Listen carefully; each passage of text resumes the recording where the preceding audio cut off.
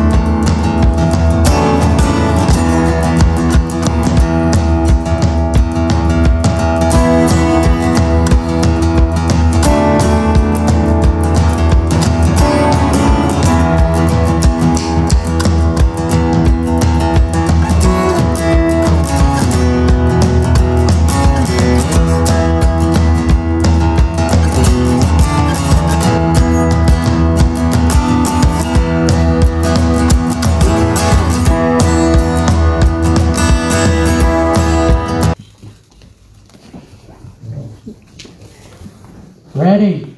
This is my Bible. I am what it says I am. I have what it says I have. I can do what it says I can do. Today I will be taught the Word of God. I boldly confess. My mind is alert. My heart is receptive. I will never be the same. I'm about to receive the incorruptible, the indestructible, the ever-living seed of the Word of God. I will never be the same. Never, never, never, I will never be the same. In Jesus' name, amen.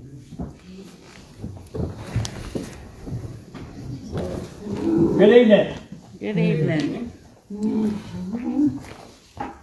Small in number tonight, but the quality of our hearts is good. Amen.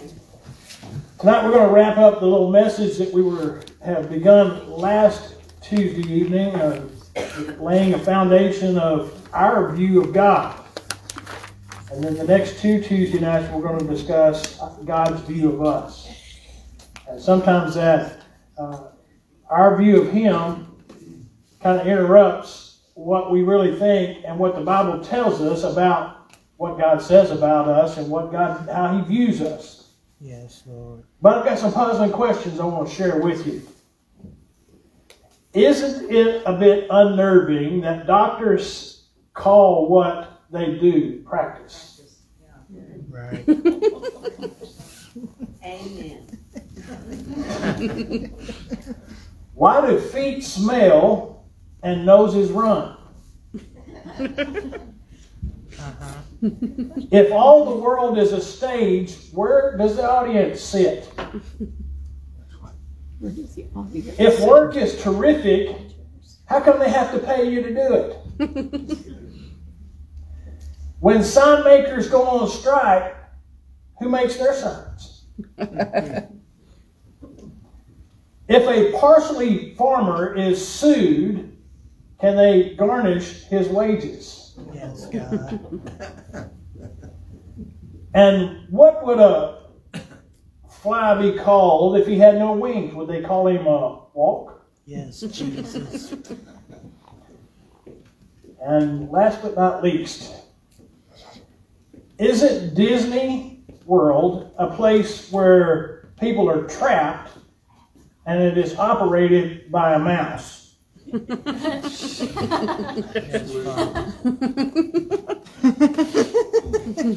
Again, I'll be here all week. He's Jonathan's ticket.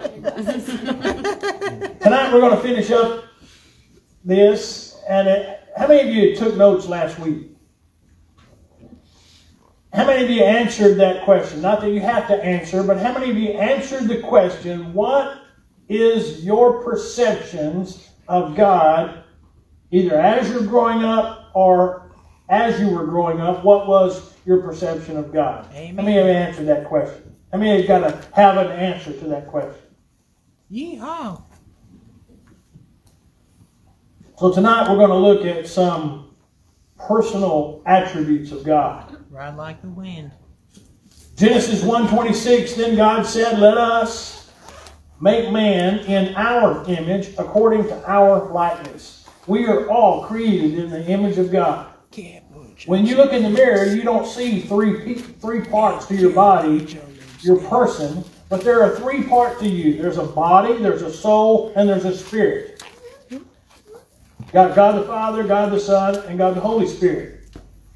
The Bible reveals a personal God reaching out to His creation, demonstrating all of His characteristics of the personhood that we experience as human beings, except without sin.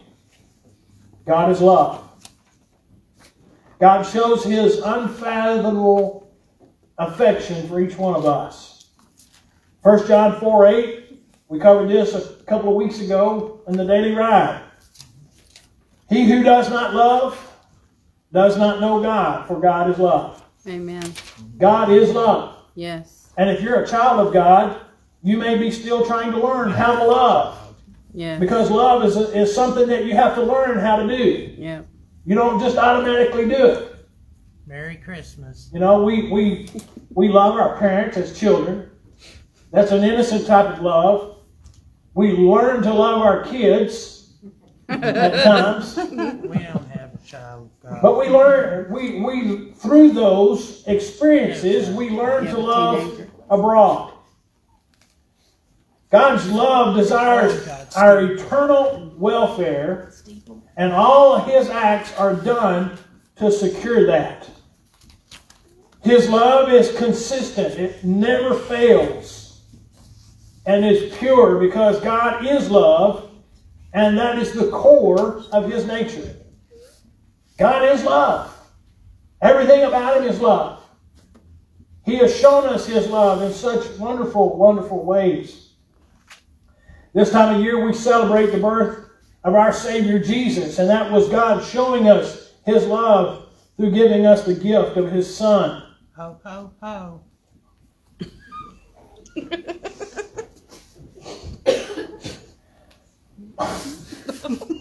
1 Peter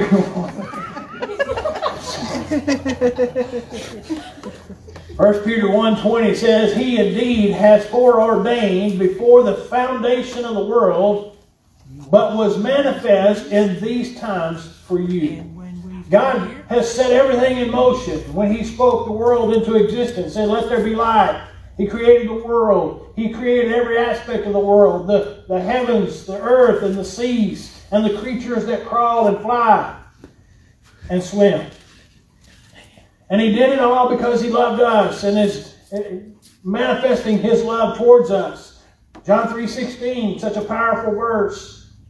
I love the third word in this passage. For God so loved the world that He gave His only begotten Son, that whosoever believes in Him should not perish, but have everlasting life.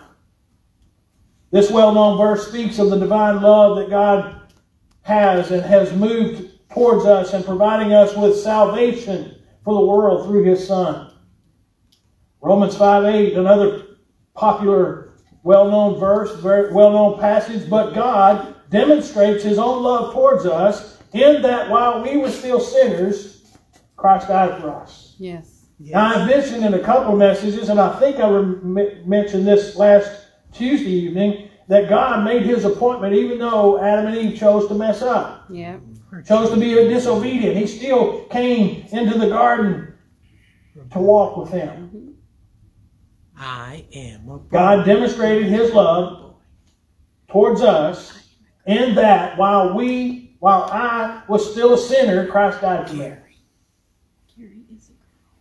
and gave me the opportunity to get to know Him through Jesus. Amen? God's love continually shows itself in infinite and unwavering good, His goodwill towards us. What was it the angels said when they came and sang to the shepherds? Glory to God in the highest, peace and goodwill towards all mankind. God is holy. Absolute purity. Yeah. Cannot sin, nor can He tolerate sin. But He came to be the sin sacrifice for each one of us in the body of Jesus. That's what we celebrate, the birth of Jesus. And then 33 years later, we celebrate the resurrection. Amen? God is absolutely holy, with a perfection of purity in His uncreated being that can fill us with awe and worship. What do you think? What do you think of when you think of God? Most of the time, what we think of is the experiences that we've had with Him, right? You know, we come to church, we've heard a good message, God speaks to our heart. Oh, that was such a powerful message. Thank you, God, for speaking to me. But yet we fail to see that when the sun rises, that's God shining upon us. When the moon rises, that's God shining upon us. When we hear a chicken cluck, when we hear a rooster crow in the morning, when we hear a horse neigh, when we hear a cat, God created that for our enjoyment. And because He is holy, He had to provide a way, a remedy for our sin condition. Isaiah 6:3 says, and one cried to another and said, Holy, holy, holy is the Lord of hosts. The whole earth is full of His glory. I challenge you, when you get up in the morning, to look at something and say, thank you, God, for that. Whatever it is that your eyes land on. Thank you for that cup of coffee. Mm-hmm. You know, there's a process that goes on in order for that cup of coffee to be brewed.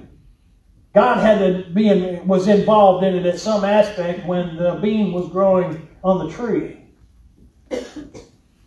Revelation 15:4 says, whom shall not fear you, O Lord, and glory your name? For you alone are holy. For all nations shall come and worship before you, for your judgments have been manifested. Your judgments have been, past tense, have been. Amen. Ain't that good? Yes. Isn't God good? Amen. We have a reason to be excited. In such a chaotic time in our world, the election process is jacked up, and we may not know until after the first of the year who's going to be inaugurated. I have an idea in my mind who it might be, but God knows. And God knows every aspect of every single day, of every single second of every day, of what's going to happen, who's going to do what, who's not going to do that. And He chooses to love us because He gives us a world that is full of His glory despite its brokenness. Yes. Thank you, Lord. If it weren't for the beauty of God's grace that has accomplished through Jesus, God's grace has been accomplished through Jesus, we would not be able to approach God in His holiness. But in His mercy, He has made a way for us to approach Him. Hebrews 4:16 says, let us therefore come boldly before the throne of grace, that we may obtain mercy and find help in our time of need. How many of you has ever had a need in your life? Every hand goes up. We all have. We may be in need now. We may have just gotten through a need. We may experience that we're going to have a need come next week. God knows that need. And He's an ever-present help in time of need. The blood of Jesus presents us before the Father as righteous and sanctified. Thank you, God, for your wonderful, wonderful gift of your Son, Jesus. Yes, Lord. Thank you, Father. We're able to stand in His presence with the imputed holiness we can never accomplish on our own. Yes. Yes. How many of you know what the word impute means? Go home and look it up. It's a very powerful word. And of all the words in the English language that has to do with Christianity and God, this is my favorite. Yes. The old system God created and set up as a picture of what Christ was coming to do. This is what we celebrate when we celebrate the birth. We celebrate much more than a child being born. We celebrate a Savior coming to give us access to our Daddy. The word impute means that whatever I have, I need a volunteer. Brent, come here for a minute. You're familiar with the stage, so spotlight's on you right now. Oh.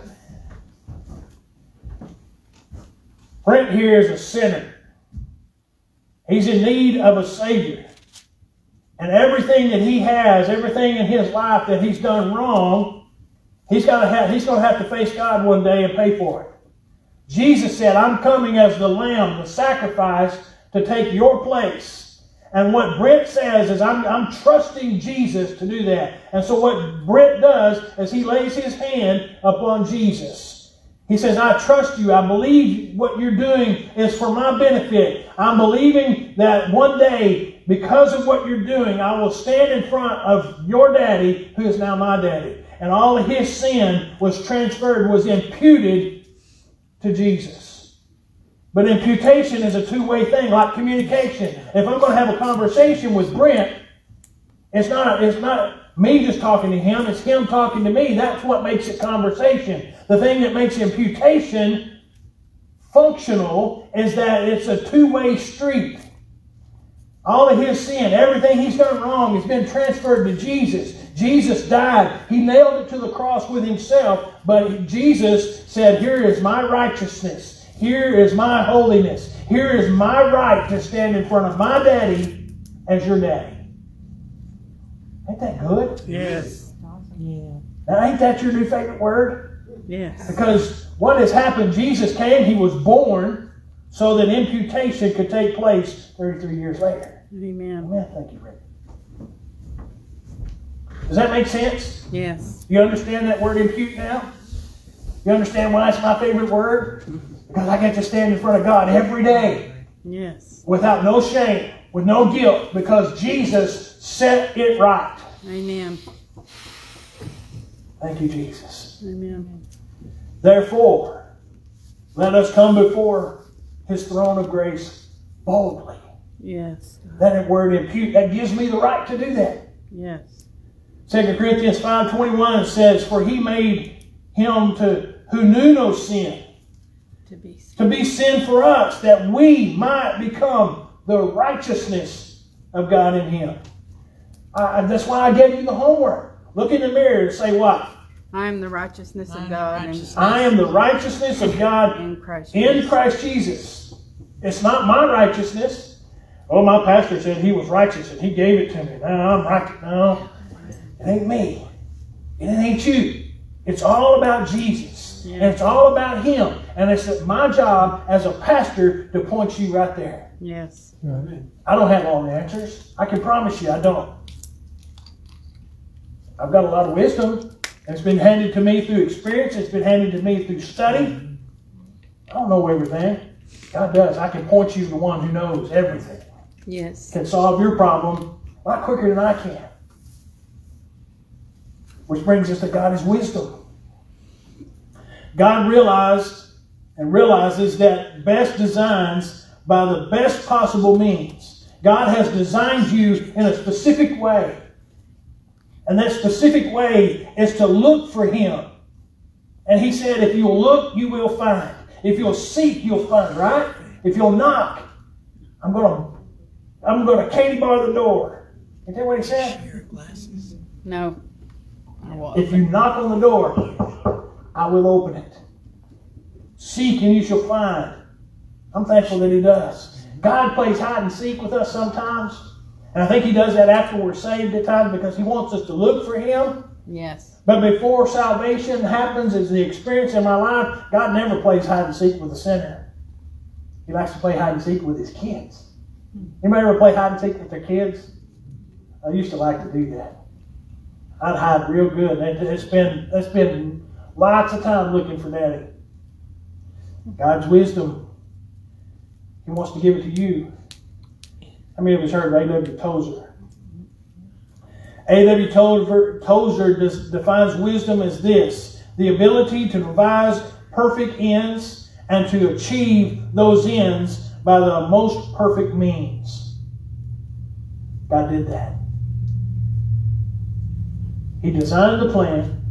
He fulfilled the plan. Now he asks you to trust him. Yes.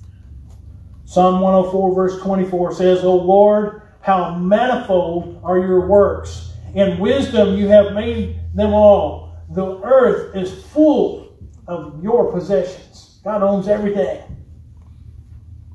God paid for everything. You know, the devil came in and took it. God had come and bought it back. Could have took it back, but he paid the price for it. A price that he didn't owe. In all of God's acts that are done in wisdom because of the integration of those things and attributes of his being. He is not tainted by sin or selfishness. His acts are motivated by the awareness of ultimate good. God has got good things in store for you. Yes. We just got to trust that. I know the plans that I have for you, and they may be okay one day. No. Is that what Jeremiah 29:11 says? No. What does it say? I know the plans that I have for you, and they're good. Yes. Isaiah 28:29. This also comes from the Lord of hosts, who is wonderful in counsel and excellent in guidance. God is a just God, or a God of love. He is love, but he is of love. Isaiah 45:21 says, consult together, argue your case, and state your proofs that idol worship pays. Who made these things known long ago? What idol ever told you they would happen? Was it not I, the Lord? For there is no other God but me, a just God and a Savior. No, not one. Well, we can make all kinds of gods, can't we? We can use our television as a god. We can use our careers as a god. We can use our families as a god. Anything that comes between you and God is a god. And God wants your heart. Because he is all-knowing, his sense of justice never lacks necessary information. You get that? Because God is all-knowing, his sense of justice never lacks necessary information. God knows everything. You know, we come to him and we think sometimes we're telling him something he doesn't know, and God's going, oh my gosh. I couldn't believe you just said that. Did you hear that? God is never taken back by what we say, what we do. He's always saying, Jesus, pay the price. Yes. Come here. Let me love on you. Isn't it good to be loved by a good God? God is full of goodness. Love, benevolence, mercy, grace is all included in his goodness. The goodness of God is that which enables him to be kind and benevolent and full of good towards all men. God said he sent Jesus. What did the angel say again? Glory to God in the highest. Peace and goodwill to all men, right? Well, except for Mike, maybe. Oh, man. Raise your hand if that includes all. It is the goodness of God that leads us to repentance. And what does repentance mean? It comes from the Greek word metaneo, which means to change your mind. What do we have to change our mind from? The way we see ourselves to the way God sees us. Yeah. When we accept Jesus as our Savior, we accept the fact that He died, paid the price. Yes. We got to see ourselves as holy. We got to see ourselves as righteous. We got to see ourselves as blameless. We have to see ourselves as perfect in His sight. Yes. Because when He looks at you, He doesn't see you. He sees what Jesus did. Amen. Y'all remember in the old times when the sacrifices were made, how many of you have ever seen a picture of the Ark of the Covenant? You know, it was a big box. It had two angels on the top of it with their wings like this. The wings where they touched, that was called the mercy seat. In the New Testament, it's called propitiation. Jesus is our propitiation. He was the mercy seat, but it was His blood that was poured on the mercy seat. So when God looked at Israel in the old times, when the priest made the pouring of the blood on the mercy seat, when God looked down at the law, He saw the blood. Yes. When I see the blood, I will pass over you. Yes. Yes. When you've accepted Christ, everything that was done in the Old Testament was done once a year, ritualistically.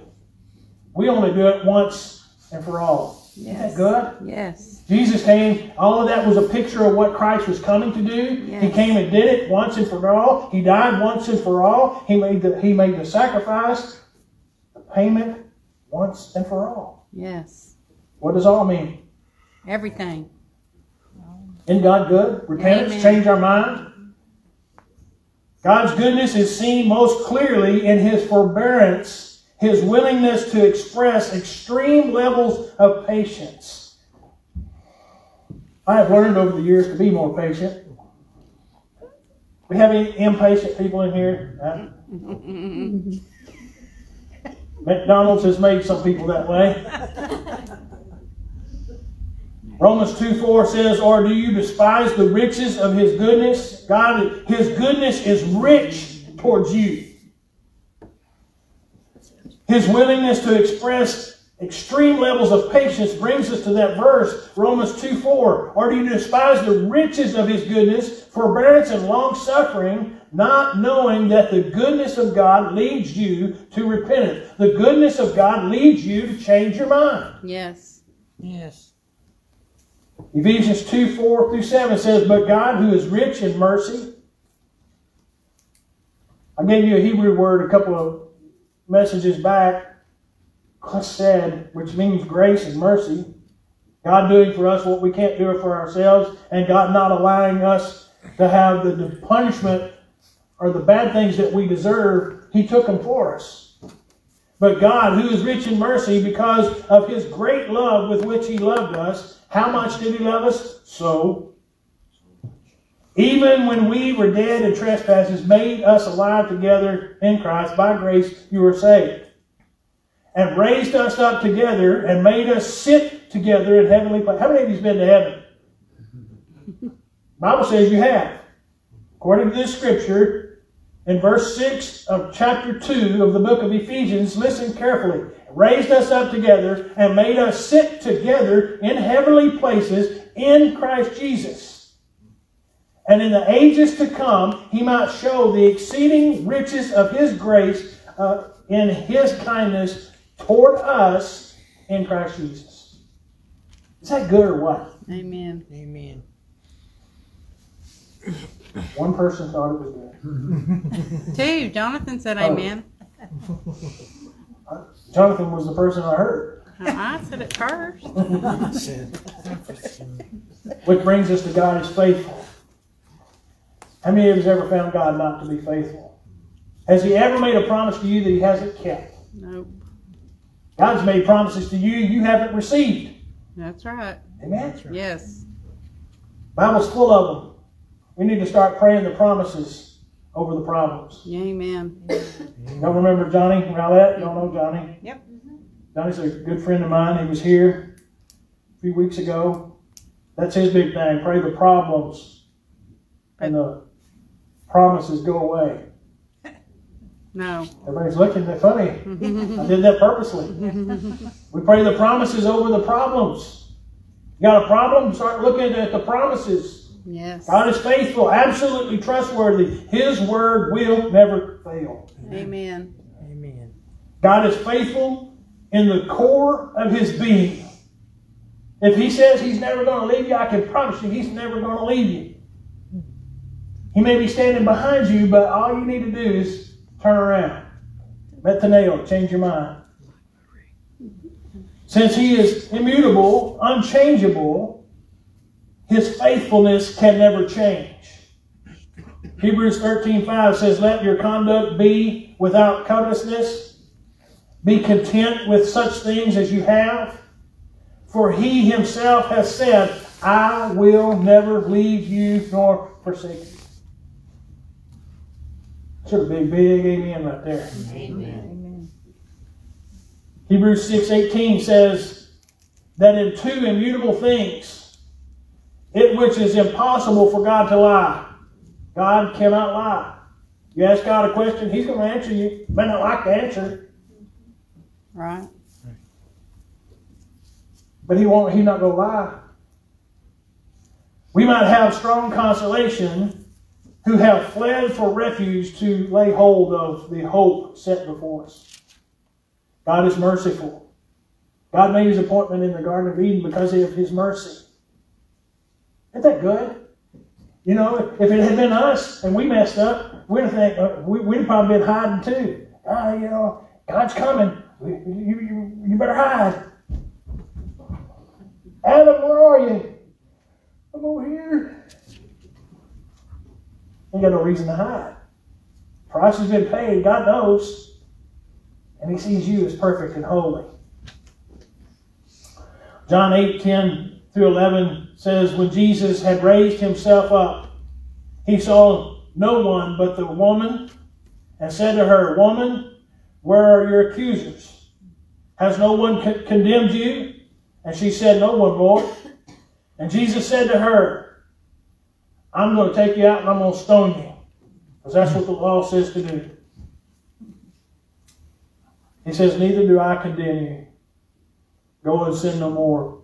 What did he give her in order to give her the power to not sin anymore? He gave her the gift of no condemnation. Yes. When you realize that you do not stand in front of God condemned, it gives you the power to, as Paul says, to reign over sin. Yes. So the issues that you have are not who you are. It's somebody trying to take over your computer system.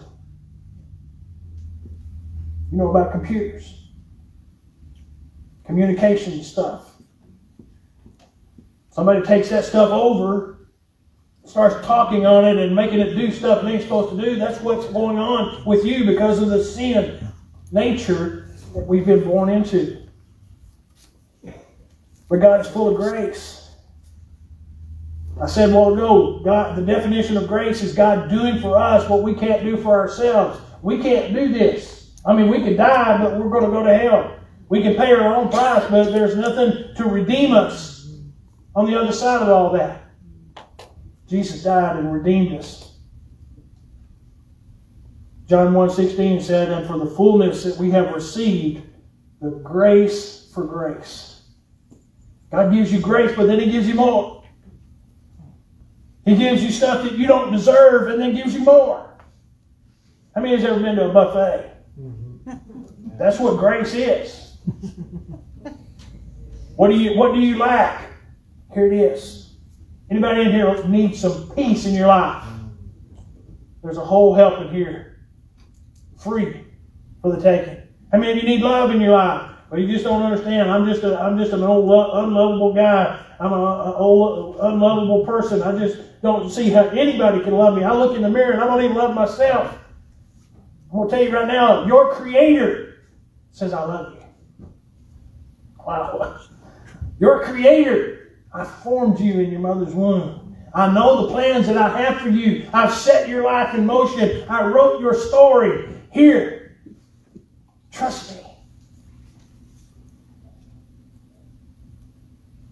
So I want to bring all this up to some practical applications and share with you. As you can see, the true revelation of God and His transcendent and personal attributes will liberate the human soul. God is not this old angry guy sitting up here just waiting for us to mess up. Well, I knew He was going to mess up. Bonk. That's not God. If that's the case, then why did Jesus come?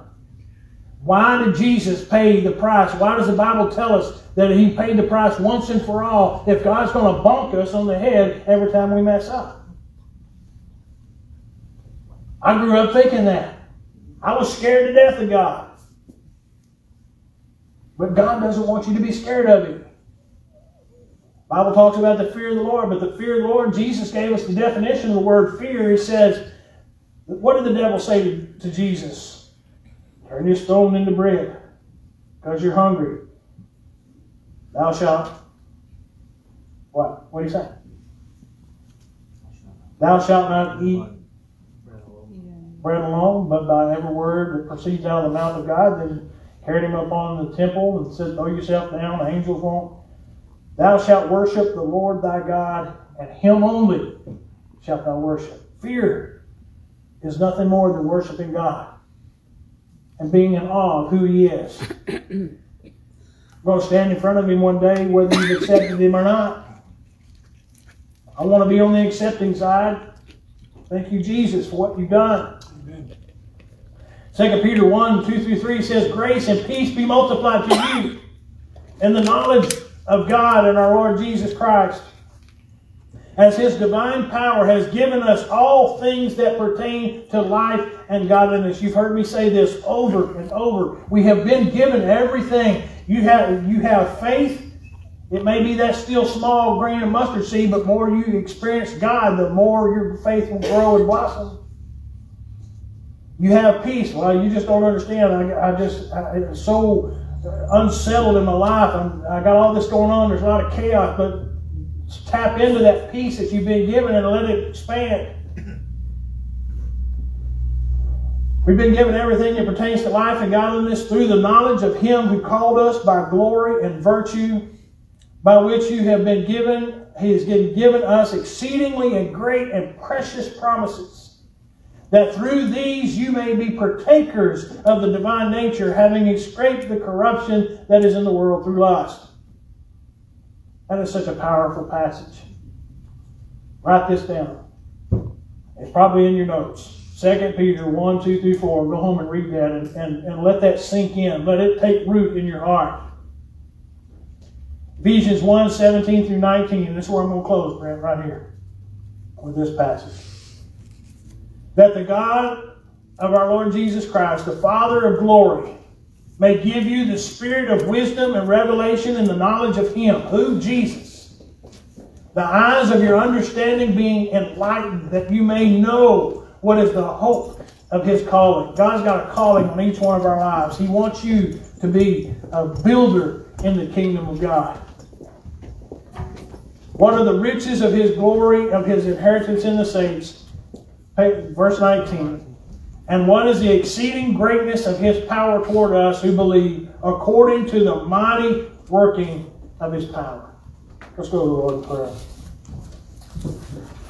Father, we stand in awe of You tonight. Yes, Lord.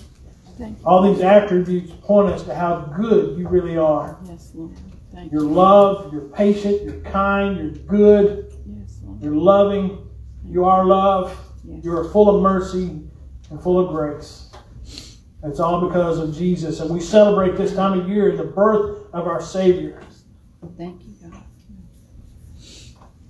We thank You, Lord, for loving us. Yes, Lord. Thank you, Father. Thank You, Lord, for Your word. And thank You for the promises of Your word. We thank You, Father, for the word imputation. Because the life of Jesus was imputed upon our lives as You took ours. Thank you, Father. We love you. We need you. We stand in need of your touch. And Father, those that are watching on Facebook, I pray a special blessing on each person. I pray that whatever need that they have would be met. If it's sickness, if it's financial, whatever it may be, Father, I pray you meet and go above and beyond that need. Yes, Lord. Each person in this room, I pray a special blessing on each person. You know each situation, each life. And I pray, Father, if there's healing that needs to take place, I pray that right now your hand touches them. Lord. If there's broken hearts in this room, Father, I say they let their heart break because it's expanding their ability to be able to love. Yes. Yes, Lord. And you'll put the pieces back together perfectly. Thank you, Father. Thank you, God, for loving us. Thank you for Jesus. Thank you for this time of year we get to celebrate. That's in Jesus' name we pray. Amen. Amen. May the Lord bless and keep you. The Lord make His face shine upon you and be gracious to you. And the Lord lift up His countenance upon you and give you peace. You guys receive that word tonight. Amazing grace. My chains are gone.